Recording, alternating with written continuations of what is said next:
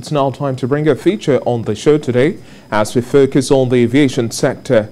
The United Arab Emirates today announced that with effect from today, passengers on transit flights from Nigeria, India, Pakistan, Sri Lanka, Nepal and Uganda can now enter the United Arab Emirates. However, direct flights from Nigeria and these other countries are still banned until further notice. The lifting of the ban on transit flights was disclosed in a statement by the National Emergency and Crisis Management Authority made available in a series of tweets. Now, the agency said passengers would be able to transit through its airports from today as long as they present negative PCR tests taken 72 hours before departure.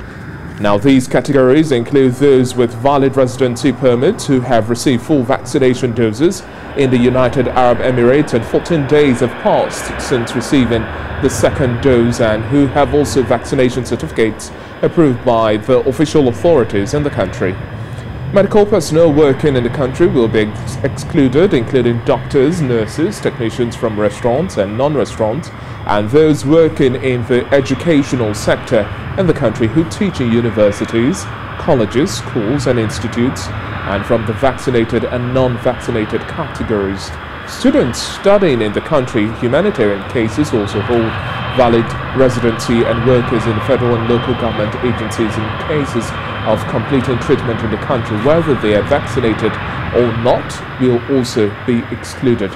All these categories will be required to submit a request on the website of the Federal Authority for Identity and Citizenship to obtain the necessary approvals in addition to the certificates of vaccination certified by relevant authorities in the country for the categories from which these certificates are required. Joining me now via Skype to discuss this and much more, I have Chukwuemeka Achum, the Chief Operating Officer of Jet Support Services. Good to have you on the Breakfast Show this morning. Thank you for having me, David. Now, let's start first and foremost with the back and forth we've had so far with regards to flight suspensions and bans to the UAE. We've had a lifting of bans of transit flights for now. The list includes countries like Nigeria, India, Sri Lanka and Uganda starting today. Let's have your thoughts on this development versus their safety protocol. Well, David, I think the issue here is from a technical point of view. I mean, the issue here is the categorization of Nigeria amongst the other countries which you've mentioned. I mean, if you look at the data, especially with infection rates and death rates in Nigeria due to COVID-19, from the data we have, you will see that Nigeria is, I think, with one of the least infected rates or infection rates or death rates in the world. So, well, the problem the Nigerian government has with the UAE government is with, like I said, the categorization or the profiling of Nigeria amongst these nations that you have just mentioned.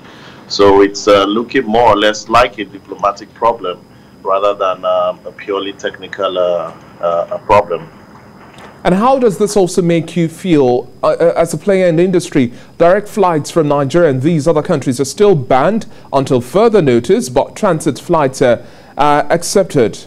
Does this really make the most sense to you at this point in time, citing the fact that Nigeria's infection cases are not as high as those of India and other countries on this list?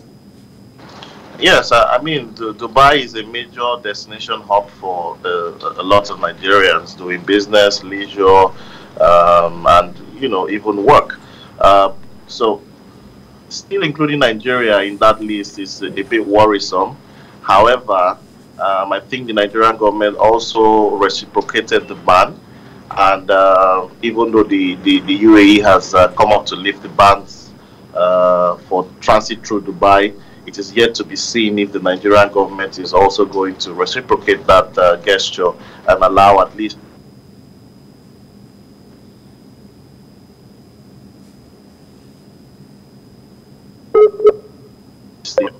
the issue here is they have now realized that Nigeria, of course, Nigeria has David, can you hear me? Loud and clear. Okay. Well, Nigeria is a huge travel market, and lifting the ban on Nigeria to transit through will cater to customers who use Dubai as a transit hub for destinations such as Asia, the Middle East, even America and Europe. So this lifting of the ban, I would say, tilts advantageously only towards the UAE, not to the Nigerian carriers.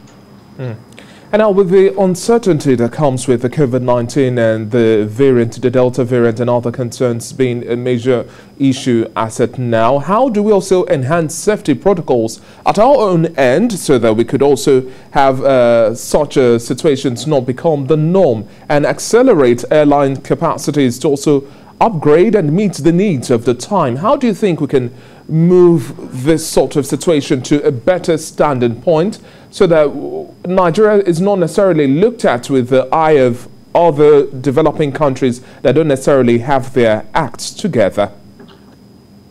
Well, I think in terms of aviation, Nigeria has actually championed the public health corridor concept, which was developed by the International Civil Aviation Organization regarding airlines operating during the COVID-19 pandemic.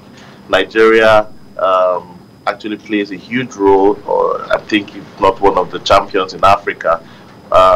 We have fully domesticated the concepts in this public health protocol, and Nigerian airlines are complying. The compliance is anywhere between 90 and 100%. All airlines in the country have adopted, and the Civil Aviation Authority has ensured that all airlines not only have just adopted, but ratified them in their standard operating manuals. So in terms of new protocols, there's really nothing new. The protocols are still the same. There's not been any revisions to accommodate the recent COVID-19 pandemic variant, the Delta variant. And I mean, the compliance on the part of the airlines has been very, very good. And we just, like we said, we really don't know where this is coming from with regarding the UAE ban, but it's looking more like a diplomatic problem rather than a purely technical issue. Definitely, this has to deal with bilateral relations, but at the end of the day, let's also look at some of the forecasts you have now. Looking at travel hubs and destinations, what do you think is going to be the new pattern as we're looking at the second half of this year and the future of aviation? Well, domestically, we have seen a rebound. Like we had said previously on several forums, the domestic travel in Nigeria has witnessed the resurgence. The passenger demand is now back. On the supply side, airlines are beginning to return aircraft to service. So the demand domestically is here. However, on the international scale, it's a different ballgame. Nigerian carriers are not really big players when it comes to the international scene. So policies like, with policies from the UAE or policies from any other country doesn't really affect the business performance of Nigerian airlines, because Nigerian airlines are predominantly domestic players. So in terms of forecasts, I mean, the Delta variant is the only fear. However, we've not seen any impact of that of this Delta variant on domestic demand. Thank you very much for your time on the Breakfast Show this morning, Chukwuemeka Achum. It's been a pleasure speaking with you as the Chief Operating Officer of Jet Support Services, and we hope we have increased vaccinations. And at the end of the day, the aviation sector has taken so much of it. We just need a clear air and bright skies to be able to have a fresher welcome for the aviation sector. Thank you once again for your time on the Breakfast Show this morning. Thank you very much, David.